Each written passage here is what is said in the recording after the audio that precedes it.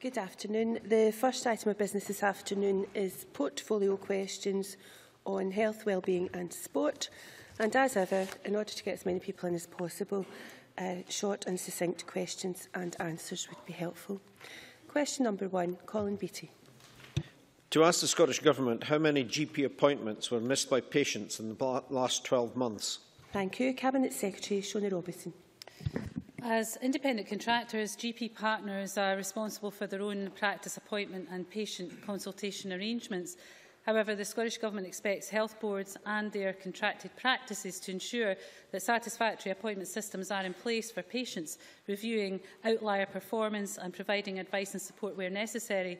Additionally, as part of the negotiated General Medical Services contract settlement for 2014-15, access will be reviewed in Scottish GP practices by March 2015. Many thanks. Colin Beattie. I thank the Cabinet Secretary for that response. I've recently myself been in discussions with local GPs as to what solutions can be employed to minimise missed appointments and so ease the burden on GP practices. Can the Cabinet Secretary update the Parliament on what initiatives the Government is undertaking to enable patients to easily cancel appointments? Cabinet Secretary. I can tell the member that online services are currently available to all GP practices in Scotland via existing clinical systems, and the Scottish Government officials are actively looking to promote the uptake and usage of these services, which include online appointments and repeat prescriptions. And we certainly welcome any new and innovative ideas, and I'd be happy to keep the member informed about progress of this. Thank you. Richard Simpson. At the last audit, Cabinet Secretary, I think it was only about 50% of people or practices were actually using this. So the initiative to increase it is welcome. And I know the Government's announced that there will be an inspection system for general practice. That's about 18 months behind England, which has been going for that length of time. When will it actually start the inspection system? And will they look at the recent article by Ron Neville, a GP in Dundee, who has an appointment system which seems to me to be absolute best practice, and hopefully the Government might look at this and promote it? Cabinet Secretary. Well, certainly work is going on apace on the new inspection system for GPs, but I'll update the member perhaps at the meeting that we have towards the end of this month. I agree. I think the system that you've described, that Ron Neville has developed, is something that we should be having a closer look at. And as I've said before, I'm always keen to make sure that the best practice in these matters is rolled out elsewhere. So again, I'll be able to update the member further on that at the end of the month. Nanette Milne. Thank you. The Cabinet Secretary will be aware of the pilots by a number of GP practices to use text messaging to help reduce the number of missed appointments and to help patients manage their health care.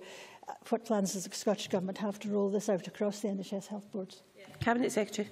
Again, as I said to Richard Simpson, I think these innovative ways, and some of them are very simple, and given the use of text messaging more generally, I think it's a very effective way of reminding people about their appointments, but also giving an opportunity for someone to cancel their appointment in advance, which, because obviously an appointment can be given to someone else. So again, I'm very keen that all of these things become the sort of standard practice. Obviously, that sometimes takes longer than we would all wish, but again, I'm happy to provide the member with an update on how we're going to make sure that we roll that out as quickly as possible. Many thanks. Question number 2, Mark McDonald. To ask the Scottish Government what recent discussions it has had with local authorities that have yet to submit a draft or completed autism strategy. Minister Jamie Hepburn. The Scottish Government are funding a national coordination team based in Strathclyde University to bridge between the Scottish Autism Strategy and its implementation at a local level. In the last few months, this team has made contact with all local authorities, and the 9 local authorities yet to submit a draft are finalising them locally and submitting to committees for sign-off. They have until the 31st of March 2015 to submit their action plans and strategies. The National Coordination Team are meeting with all local authorities' autism leads on 19th of January to continue these discussions. Thank you. Mark McDonald. I thank the Minister for his answer. The Minister may be aware that Aberdeen City Council has not yet submitted a draft or completed autism strategy, and I note the Minister says they have until 31st March 2015, but my understanding was when the funding was initially allocated, the hope would be that these would be submitted by March 2014. I'm due to meet the Council leader next week to discuss this issue, and I'm concerned that the autism strategy appears to have been conflated with the Council's school inclusion review, which, while important, is not the same thing. Can I ask the Minister if he has received information from Aberdeen City Council as to when its autism strategy will be completed, given the anxieties of service users and their families that this important piece of work has been ongoing for some considerable time with no visible sign of progress? Minister. Well, can I first of all acknowledge Mr McDonald's personal and political interest in this matter. I know he's a great champion on this particular issue. I can tell him in the chamber that Aberdeen City Council have given the Scottish Government assurances that their strategy, their autism strategy, was being finalised last week and it will be submitted to the Scottish Government this week. I'm aware that the final draft is going before the committee at Aberdeen City Council this month, and once signed off, the final strategy will be made public. And I want to reinforce the point I've already made. The Scottish Government will continue to hold discussions with local authorities to ensure that all autism strategies and action plans are made public. Many thanks. Briefly, please, Rhoda Grant.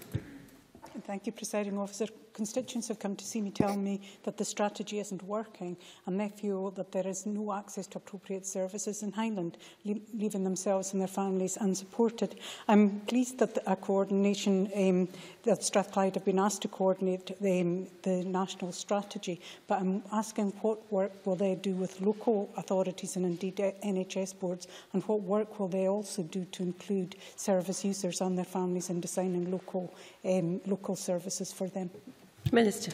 Well, I can inform Ms Grant that Highland Council is one of the councils that has submitted its draft. We would, of course, always want to make sure that service users and those who take a great interest in this matter are consulted upon, and indeed the team that I've referred to will maintain a great interest in what's happening in the Highland Council here and, of course, across the country, Presiding Officer. Many thanks. Question number 3, James Kelly. Thank you, Deputy Presiding Officer. To ask the Scottish Government how many acute hospitals in Scotland were in red alert in each of the last week of 2014 and the first week of 2015. Cabinet Secretary Shona Robertson. While hospitals have experienced pressures over the recent holiday period, none have needed to declare a major incident due to the demands that they were facing. On a daily basis, boards have been keeping the Scottish Government informed about pressures and actions that are being taken to address these. Additional support has been provided to the boards where required. Thank you. James Kelly. Thank the Cabinet Secretary for that answer. There's no doubt that in recent weeks the crisis in Scotland's A&Es has intensified, with many patients facing unacceptable long waiting times, including constituents of mine.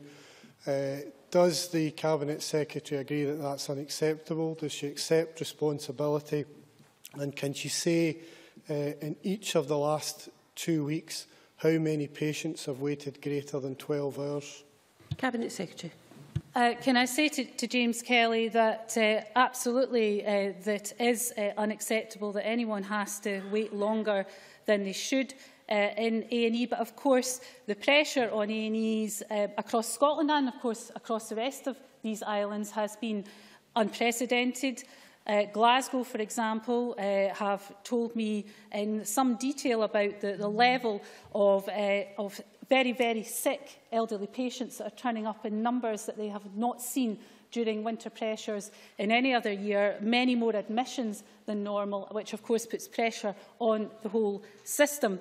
In answer to his question, specifically, the number of 12-hour waits in the Greater Glasgow and Clyde area for the week ending the 11th of January was 84. That is actually a significant number of the 175 for the whole of Scotland. Those patients should not have had to wait 12 hours, but I think we do need to understand that staff in A&E were doing absolutely the best that they could, that the winter pressure preparations had been gone through in great detail, and that staff and managers had put in place everything that they could have. But unfortunately, due to the surge of patients who were having to be admitted, the A&E departments, particularly in Glasgow and Clyde, faced unprecedented pressure. However, we will absolutely learn the lessons from this winter, and in preparation for the months coming, we will make sure that we deal with some of those pressures, particularly the delayed discharges, which were not the whole story, given the level of admissions, but certainly do add to the pressure that boards are facing. Thank you. Question number 4, Margaret McDougall. Thank you. To ask the Scottish Government when it last met with NHS Ayrshire and Arran and what issues were discussed. Cabinet Secretary. Can I say to Margaret McDougall that Ministers and Scottish Governments regularly meet with representatives of health boards, including NHS Ayrshire and Arran, to discuss matters of importance to local people, and it was a pleasure to conduct NHS Ayrshire and Arran's annual review, the first one I've done since becoming Cabinet Secretary. Thank you. Margaret McDougall. I thank the Cabinet Secretary for that answer. As the Cabinet Secretary will know, Crosshouse Hospital has been in the headlines for the wrong reasons recently. Firstly, £1.3 million worth of surgical equipment was stolen and sold on the black market. This led to cancellations of operations and, of course, the cost of replacement. And secondly, an unannounced inspection found widespread blood contamination of patient equipment in maternity and A&E departments. A second inspection a month later saw some improvement, but still it didn't get a clean bill of health. Staff are doing all they can, but they are underfunded and overstretched. Are these two issues indicative of what is happening to our health service across Scotland under this Scottish Government? Because they recently announced £3.2 million for Ayrshire and Arran. I'm just coming to it, and that won't even cover the replacing of stolen instruments. So what is the Cabinet Secretary going to do to ensure that our once envied health service is properly funded and supported? Cabinet Secretary. Well, our health service still is envied across the world, and it is properly funded. A £380 million rise in the budget next year, reaching £12 billion for the first time ever. Now, by any reasonable person's standards, £12 billion is a lot of money for the health budget. But can I turn to Crosshouse Hospital itself? And I have to say I was very impressed with the hospital and the staff who were working very hard within it when I visited Crosshouse. The surgical equipment being stolen was reprehensible that happened, and of course the police investigation is ongoing and has reached an advanced stage. The inspection reports are important, and actually, of course, previously there were no such inspection regimes, and I think it is really important, even when it makes difficult reading, that HEI are going in and shining a light on all of our hospitals, particularly when they're unannounced, and it means, therefore, that they can know where they have to put matters right. And, of course, a lot of work has gone on by Ayrshire and Arran, particularly at Crosshouse Hospital, to address the issues within those inspection reports. I will say to Margaret McDougall, there is still more to be done, and I'm the first to accept that, but let's not undersell the good things that our NHS provides and the hard-working staff within it. Supplementary, John Scott. Thank you, Presiding Officer. The Cabinet Secretary will be aware of the ongoing lack of bed availability at Ayr and Crosshouse hospitals, with occasional but regular closures of Crosshouse Hospital leading to extra burdens on staff, particularly at Ayr Hospital. Notwithstanding the almost Herculean efforts of nurses and doctors at both hospitals, this entirely foreseeable, predictable and now well-documented problem remains, and my question is, what is the Cabinet Secretary doing by way of discussion and planning with NHS Ayrshire and Arran senior management to get this now long-standing problem resolved? Cabinet Secretary. Can I thank John Scott for his question? Yes, this is absolutely a discussion that is going on between ourselves and Ayrshire and Arran. It's very important that all parts of the health system have the right number of beds in the right places with the right staff to support them at the right time. What we also need to do, though, is to make sure those beds are being used to their optimum. And because of the issue and challenge of delayed discharge, at the moment that is not the case, because too many beds are being used by people who do not require them because they're not being able to be discharged because of all the reasons that we know in terms of care in the community and some of the support requirements there. We are doing a lot around that, and I'll have more to say about that in the next few weeks. But I can assure John Scott that those discussions are ongoing, and I will write to him to update him on the latest. Question number 5, Joan McAlpine.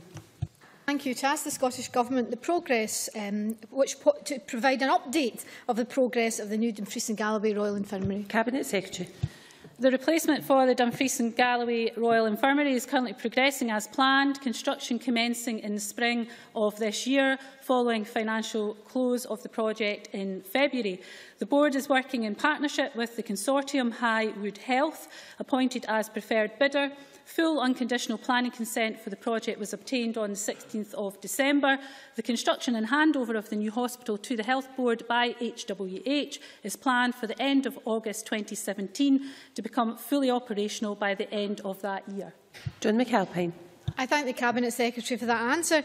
NHS Dumfries and Galloway have said that they're fully committed to deliver real community benefits as part of the procurement, construction and operational phase of the hospital project. Could the Cabinet Secretary outline what sustainable training, employment and local development opportunities the project will bring? Cabinet Secretary. Yes, I can. NHS Dumfries and Galloway have a requirement in the project agreement for targeted community benefits, including recruitment and training, small and medium enterprise supplier development and educational opportunities. Highwood Health, the project delivery partner, are working closely with Dumfries and Galloway employment and education specialists, and this includes a commitment to create 150 new jobs, 36 of which will be apprenticeships. NHS Dumfries and Galloway Board's project team as enablers will work in partnership with HWH and the agencies to maximise opportunities arising during the delivery of this contract. Thank you. Question number 6, Alex Rowley. Thank you, Presiding Officer. To ask the Scottish Government how many times NHS Fife failed to meet its 4, 8 and 12-hour accident and emergency waiting time targets between the 24th of December 2014 and the 4th of January 2015. Cabinet Secretary. Unvalidated figures have been reported to the Government for the 2-week festive period. NHS Fife's 4-hour A&E performance for core A&E departments was 87.3% in the 2 weeks ending the 4th of January this year. Official ISD Scotland statistics on A&E activity for October, November and December of last year will be published on February the 3rd. A&E figures will then be published on a monthly basis thereafter. Thank you. Alex Rowley. I thank the Cabinet Secretary for her response, and I would obviously want to put on record my sincere thanks to all those workers in our hospitals and across the public services who are working over Christmas and New Year to look after and care for our elderly and most vulnerable in our communities. The figures I have is for 4 hours 154 times, 8 hours 25 times and 12 hours target 3 times. And I would be grateful for a meeting with the Minister to follow that up. She has previously, in the previous question, talked about delayed discharges. And is she aware that in Fife, NHS Fife took a decision to shift 9 patients and then followed up by another 13 patients into care homes without the guidelines and the assessment, the social work assessment actually taking place, which is a form of boarding patients into care homes. Does she support such a move, and will she agree to look into and respond to me whether this is a change in policy and practice taking place in terms of boarding patients into care homes? Cabinet Secretary. Can I say to Alex Rowley, first of all, I would be happy to meet with them to discuss these issues in more detail. NHS Fife and Fife Council, as I'm sure the member is aware, came in to see me jointly to discuss the challenges of delayed discharge within their area, and it was actually a very productive meeting. From that meeting, a number of actions were agreed, and Scottish Government officials have been supporting the partnership in taking forward some of those measures. Some of that is to look at the boosting of home care to get people obviously moving safely home. However, one of the other areas was the opening of what we call intermediate care beds. So these are beds that are step-up, step-down beds that can be used for people who are ready for discharge but perhaps not ready to go home. So they are not people who are boarded out because they are ready for discharge, but they're people who maybe need a bit of rehabilitation to be able to go home independently. But I'm happy to discuss that in more detail with Alex Rowley in due course. Many thanks. Question number 7, Bill Kidd. Thank you, Presiding Officer. To ask the Scottish Government whether it can provide an update regarding the proposed Commonwealth Games legacy sporting facilities that will benefit the people of Glasgow. Minister Jamie Hepburn. Glasgow 2014 has been used as a catalyst to raise the profile of sport in Glasgow, accelerate the development of sport and create a lasting legacy of world-class sporting facilities. The people of Glasgow continue to benefit from the fantastic facilities used to host the Commonwealth Games, such as the Emirates Arena and the Glasgow National Hockey Centre. Furthermore, communities across Scotland have been supported by the Legacy 2014 Active Places Fund since its launch in 2012. A total of 154 projects from 31 local authorities, including 13 in Glasgow, have received awards totalling over £8.1 million. Thank you, Bill Kidd. I thank the Minister for that answer. I'm wondering if he could furnish me with any information on the possibility of a development of any all-weather 3G pitches in my Glasgow Anniesland constituency. Minister. Well, what I can say to Mr Kidd is certainly there has been investment in his constituency in terms of sports facilities. There are 9 community sports hubs up and running in Glasgow, including an area-based hub in Drumchapel based in a variety of local venues, including the High School Sports Centre and Leisure Centre, and a disability sports hub based at Scotstoun Leisure Centre. I'm sure he'll be interested in that. In terms of 3G pitches in his constituency, should say Sports Scotland has not provided any funding towards 3G pitches there in recent years, but there are, of course, various funding sources available which can be applied for sports projects, including the installation of 3G pitches. And if there is any specific project in Anniesland that can be of assistance in pointing Mr Kidd or others in the direction of those funding sources, Mr Kidd just needs to ask. Thank you. Question number 8, Jim Hume. Thank you. To ask the Scottish Government what plans it has to increase the number of mental health officers being trained. Minister Jamie Hepburn. Local authorities have a legal duty to appoint a sufficient number of mental health officers to discharge functions under the relevant legislation. They must decide on the number of mental health officers appointed in the area taking into account local needs and circumstances. The Scottish Social Services Council's latest Mental Health Officers report indicates a 39% increase in admissions to mental health officer award programmes in 2013-14. Jim Hume. Minister, for his reply, evidence from that Scottish Social Services Council shows that the number of mental health officers is declining and the workforce is ageing. The Mental Welfare Commission state that 42% of emergency detentions in hospitals had no mental health officer consent, even though that should be the case, and that 62% of short-term detentions did not have a social circumstances report, critical to patients getting the right treatment and care. When will the Government address the shortage of mental health officers and look to have a Scottish-wide recruitment and training strategy for them this year? Minister. Well, of course, I should say that we will always take seriously the views of the Scottish Social Service Council and the Mental Welfare Commission and others who express a view in relation to these matters. I would go back to my original answer and make the point again that the latest Mental Health Officer report indicates a 39% increase in admissions to the Mental Health Officer Award programmes in 2013-14, but we are exploring mental health officer capacity and other issues with key stakeholders, including local authorities and mental health officers, to better understand what the issues are and what plans there are at a local level to address any shortfall in mental health officers. This is something that the Government places great priority in, Presiding Officer. Thank you. Briefly, please, Mary Scanlon. Can the Minister tell me, given that the out-of-hours mental health officers is now at an all-time low, what recourse do mental health patients have to the Government when there is no mental health officer there to provide them with the advice and support that they need in accordance with the Mental Health Act? Minister. Well, of course, this Government takes very seriously the provision of mental health services across Scotland. I've made the point that capacity is increasing. We hope to be able to see more mental health officers come on stream. I should make the point, of course, Presiding Officer, that the workforce planning is a matter for each individual local authority, but of course, as part of its responsibilities in terms of mental health, just on the 20th of November, this Government announced additional investment of £15 million over the next 3 years to improve mental health services. I think that gives some indication in terms of the importance we place in this area. Many thanks. Question number 9, Richard Lyle. Thank you, Presiding Officer. To ask the Scottish Government what steps it is taking to promote women's football. Jamie Hepburn. The Scottish Government is a committed supporter of Scottish women's football and recognises the positive impact football can have in communities throughout Scotland. In May 2014, under the Cashback for Communities programme, the Scottish FA was awarded up to £2.25 million through to 2017. This funding is supporting the development of various aspects of girls and women's football, including proactive engagement with girls via regional development officers to increase participation for females aged between 9 and 24. Richard Lyle. I thank the Minister for his answer, and I know he is a committed football supporter. I note that, sadly, Scotland women's football team did not, unfortunately, qualify for the 2015 World Cup in Canada. What steps is the Scottish Government taking to improve their chances of qualifying for the next Women's Football World Cup in 2019?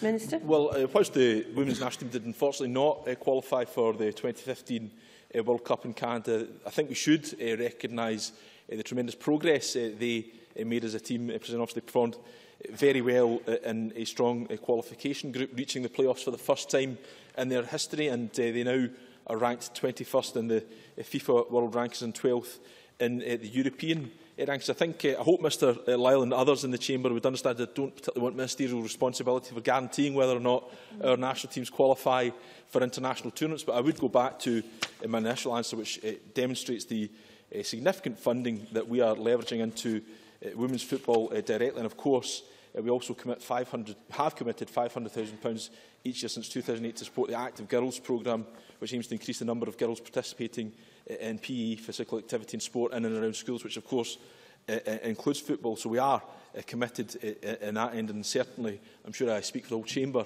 when I say I wish the women's national team all the very best in their efforts to qualify for the next World Cup. Thank you. Question number 10, Liam MacArthur.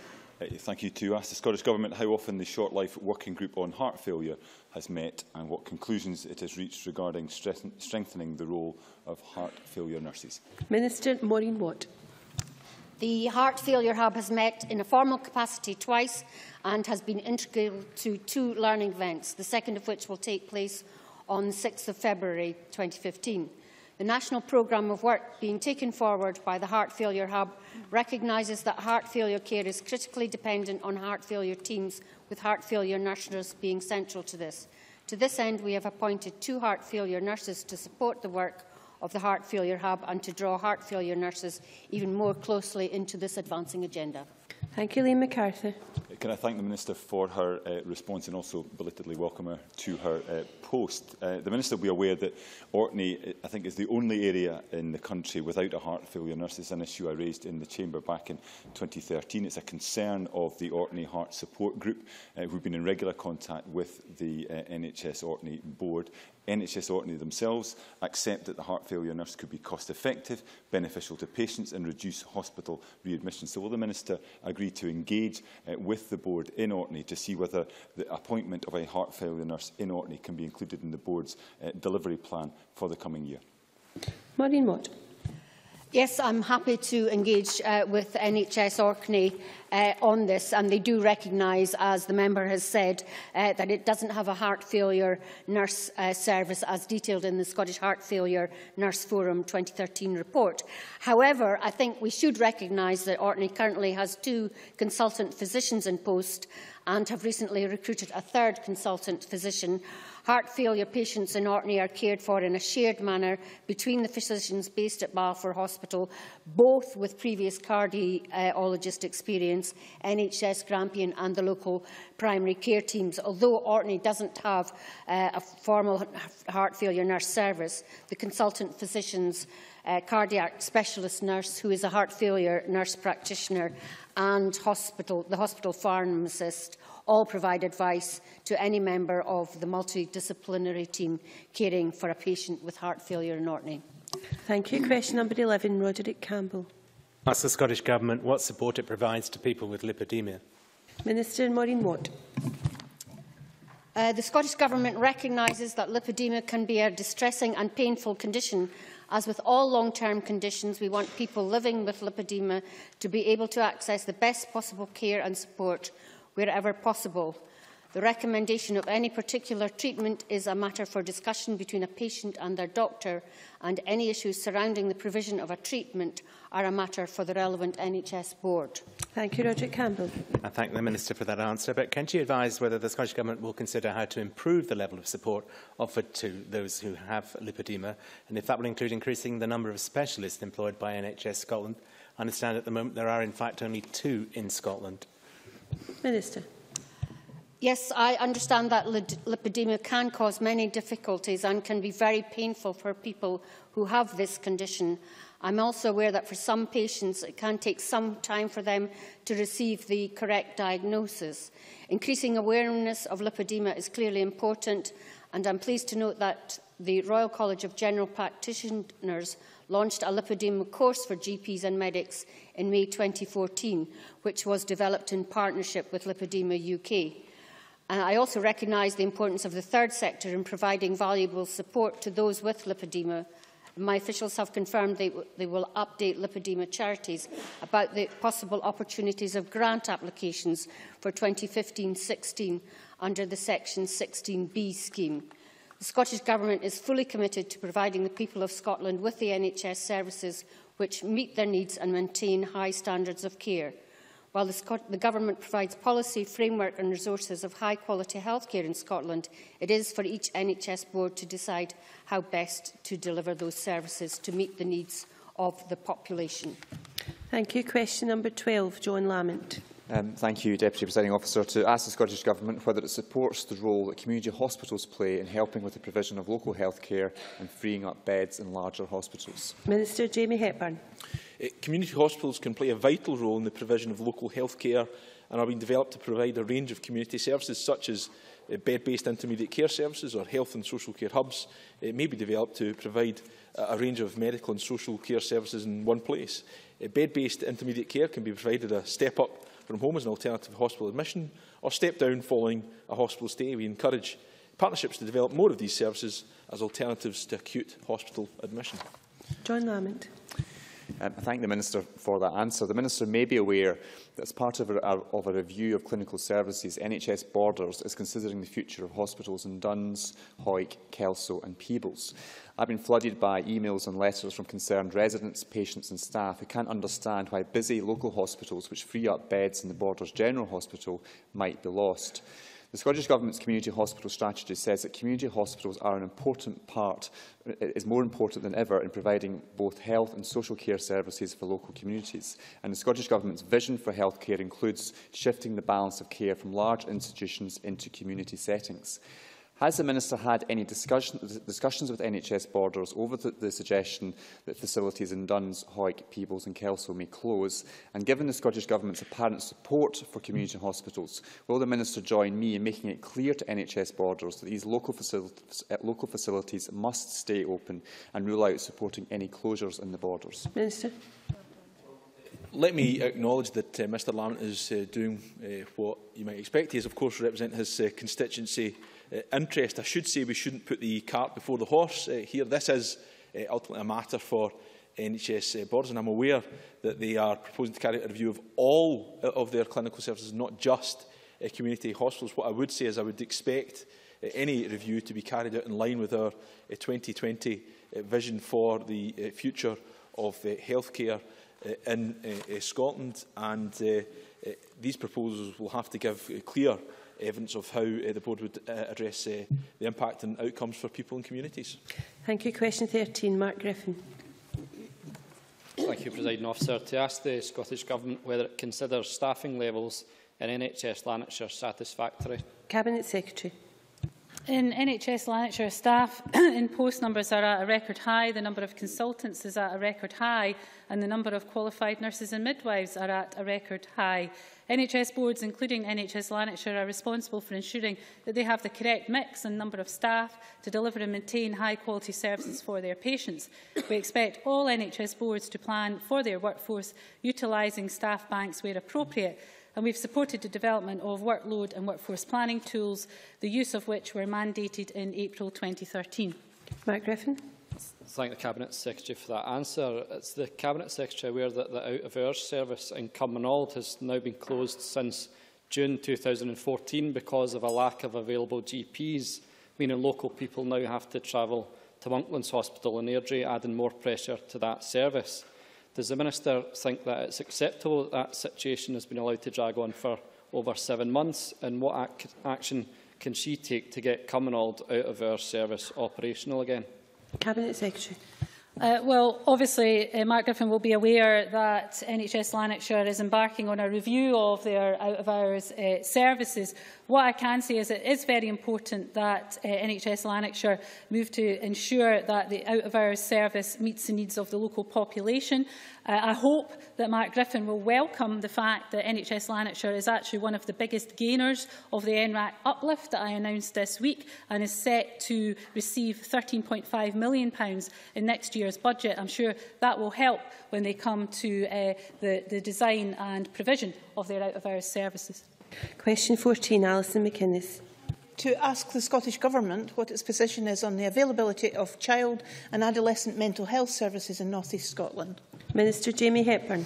NHS boards have done significant work in service redesign to increase their capacity to meet the CAMS target on a sustainable basis. As a result of redesign, NHS Grampian have already identified where they need to increase capacity, and we support the board and the work they have done on the back of a process that gives sustainable performance. Inpatient facilities covering the north of Scotland, which includes the NHS Grampian, is provided by Dudhope House in Dundee, which is a further 6 beds becoming available in May 2015. The additional 6 beds will increase the bed base serving the north of Scotland and improve the quality of the estate. Alison McInnes. As the Minister says, there is no CAMS inpatient facility in the NHS Grampian area. Instead, a young patient from, say, my hometown of Ellen would be placed over 100 miles away from home in Raidmore Hospital in Inverness, where currently the sole CAMS NHS bed is in the north. Even Dudhope House, as the Minister mentions, is more than 82 miles away. How are families to support their children at such distances? One GP responding to a recent SAMH survey said, for mental health it needs to be local, and as much as possible face-to-face. Anita, hurry along, Does the Minister agree? And how does he intend to improve access for my younger constituents to local, responsive and age-appropriate services? Minister. Well, of course, there is always an important balance to be had, and I recognise that where we can provide services as locally as possible, we should seek to do that. These are, of course, specialist services, and we can't provide them, sadly, absolutely every location. That's why they are located in specialist centres. But there is always the possibility beds can be made available at other locations in certain circumstances where that might be appropriate, and that can be taken forward. Thank you. Question 15, Mary Fee. Presiding Officer, to ask the Scottish Government what requirement there is on health boards to undertake adverse incident reviews in respect of patients dying whilst on the delayed discharge database. Cabinet Secretary Shona Robertson. NHS boards must ensure that a system to record these cases is in place, and the Medical Director should consider all such cases and carry out a review if it were thought that the delay in discharge had been a contributory factor to the person's death. Any adverse incident review should be carried out in line with guidance in the Learning from Adverse Incidents Through Reporting and Review document. Mary Fee. Can I thank the Cabinet Secretary for her answer? There were 1,000 deaths of patients on the delayed discharge database, in other words, patients fit for discharge. A Freedom of Information request by the Labour Health team shows that only 2 reviews were carried out. Does the Minister find this appropriate, and if not, what action will be taken? Cabinet Secretary. Well, the number of reviews that would be carried out would be if it was thought that the delay in discharge had been a contributory factor to the person's death. And there is a process through the guidance that I described in my earlier answer, Learning from Adverse Incidents Through Reporting and Review document, that sets out which cases should be reviewed in that way. Now, we are talking about here very frail elderly people, many of which who have had a number of conditions, but I would be the first to absolutely acknowledge that even when it comes to end-of-life care, a hospital is not the place that many of those frail elderly people would want to die. They would want to die with their family at home, and quite rightly so, they should be given that option. That is why I have said absolutely that dealing with delayed discharge and eradicating delayed discharge out of the health system is absolutely my top priority, and it's for that very reason that it is so. Thank you. Question number 16 has been withdrawn and a satisfactory explanation has been provided. Question number 17, John Pentland.